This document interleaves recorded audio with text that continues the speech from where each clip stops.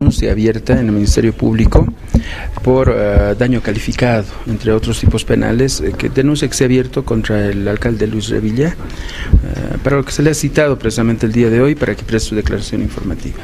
¿Esta denuncia cuándo ha sido presentada, doctor? Es una denuncia que se ha presentado por del propietario de un inmueble de la zona de Pampajasi, quien señala que producto de algunas obras que se habrían realizado en la zona donde es su inmueble, se habría producido daños a su propiedad. Señala que habría filtraciones de agua, producto de algunos trabajos que habría realizado alguna empresa contratista, hecho que no habría sido controlado de manera correcta. Posteriormente la alcaldía había procedido al terraceo del terreno para la habilitación de una calle o avenida, lo que posteriormente habría provocado movimientos de tierra en la zona que habrían provocado también que su inmueble sufra deterioros.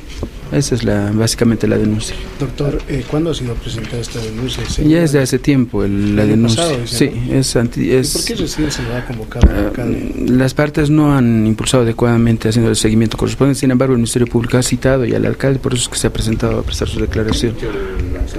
Se tiene que hacer una investigación, es parte de una investigación, hay que hacer todavía varias actuaciones investigativas. ¿En qué tiempo sería una respuesta?